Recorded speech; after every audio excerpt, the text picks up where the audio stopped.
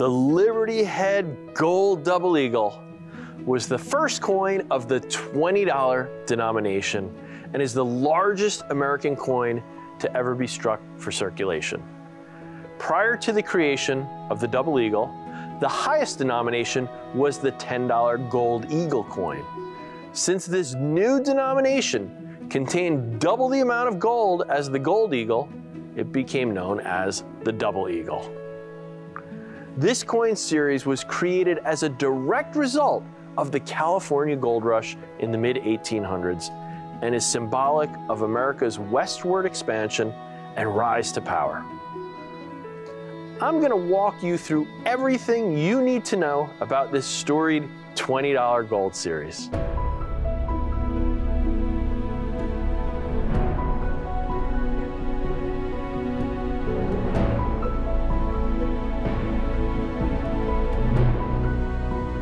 The Liberty Head Gold Double Eagle was designed by James B. Longacre and was minted from 1850 to 1907. This series origin stems from the California gold rush of 1849. Once gold was discovered at Sutter's Mill in Northern California, thousands of hopeful prospectors flocked west in hopes of striking it rich. As massive deposits of gold were being mined in and around San Francisco Bay Area, the need to convert raw ore to currency became more and more dire. Not only did the region need more gold coinage, but the extreme abundance of the ore created the need for larger denominations. This was much more efficient for storing the coins in banks. So it was settled. A new $20 gold piece was authorized by President James K. Polk, 11th President of the United States, on March 3, 1849, and the coin would begin circulation the following year. For the first 3 years, from 1850 to 1853, the Liberty Head Gold Double Eagle was struck only at the Philadelphia and New Orleans mints. But as the gold rush remained in full swing, a brand new branch mint opened in San Francisco in 1854. This made sense because the San Francisco branch allowed for the raw gold to be struck on location and conveniently distributed throughout the region. So starting in 1854, gold double eagles were to be struck at Philadelphia, New Orleans, and San Francisco. Designing the first ever gold double eagle was a task reserved for U.S. Mint Director James B. Longacre. Longacre's double eagle design bore a strong resemblance to the Liberty Head design already being used on the Gold Eagle, the Half Eagle, and the Quarter Eagle. Longacre's Liberty faced left with her hair tied neatly in a bun. She wore a coronet that was inscribed Liberty, stars encircled her portrait, and the date was marked underneath. The coin's reverse, or tail side, displayed a heraldic eagle modeled after the seal of the President of the United States. What was different about this eagle, though, is that it held a double ribbon in its talons, and the double ribbon alluded to the coin's name, the Double Eagle.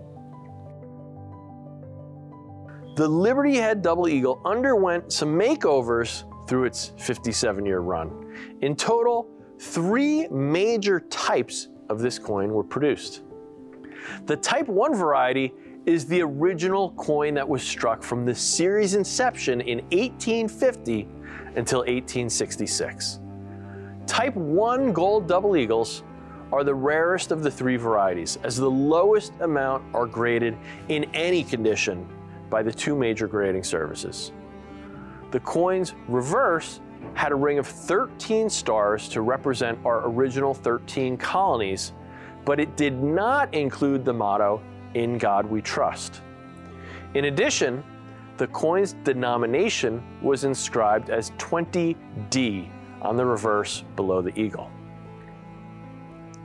The motto, "In God We Trust," did not appear on the coin until it was added to the Type 2 variety in 1866.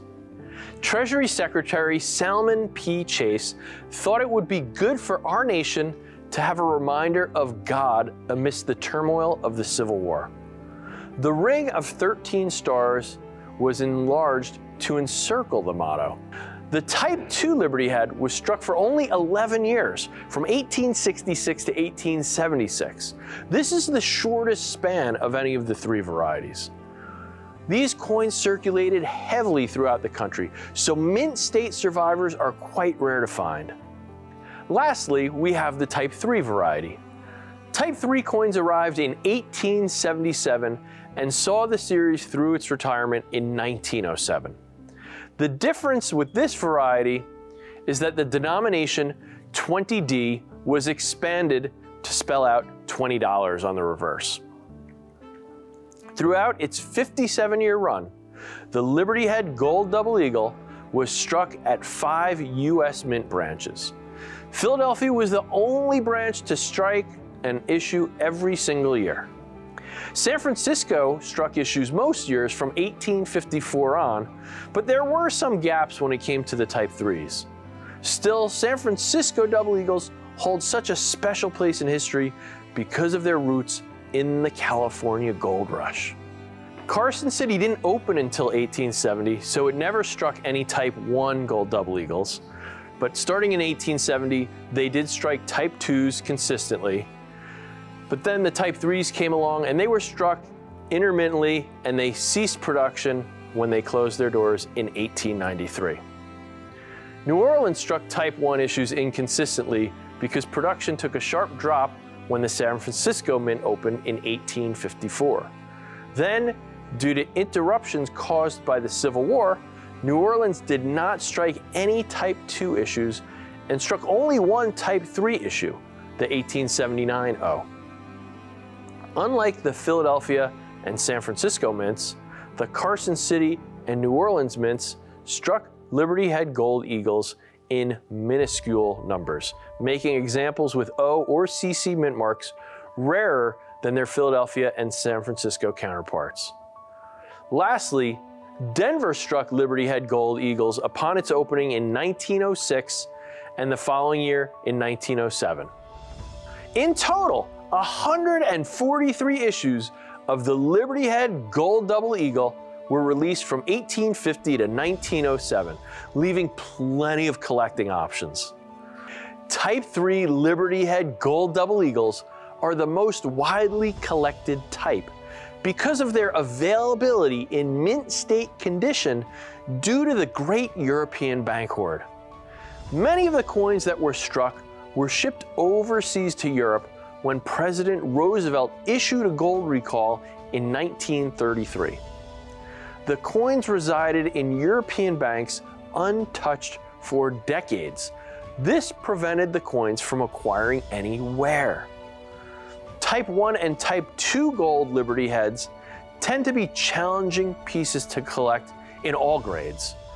Because of their heavy circulation, almost all surviving examples succumbed to immense wear, which left hardly any coins in mint state condition. As mentioned, government melts played a large role in limiting survivorship among Liberty Head Gold Double Eagles. Following President Roosevelt's recall of gold in 1933, an estimated 39% of all gold double eagles were melted down by the U.S. Treasury. So even though over 100 million Liberty Head Gold Double Eagles were minted from 1850 to 1907, only 1.5 million have been graded to date in any condition by the two major grading services. In the whole series, there has never been a coin graded in mint state 70 condition, and rarely do examples survive in gem condition, which is mint state 65 or better. The Liberty Head Gold Double Eagle is a stunning coin series that directly ties numismatics to one of the most important events in our nation's history, the California Gold Rush. Even well over a century after this coin's retirement, This coin series is overwhelmingly celebrated by numismatists across the country and around the world, and it certainly will be for centuries to come.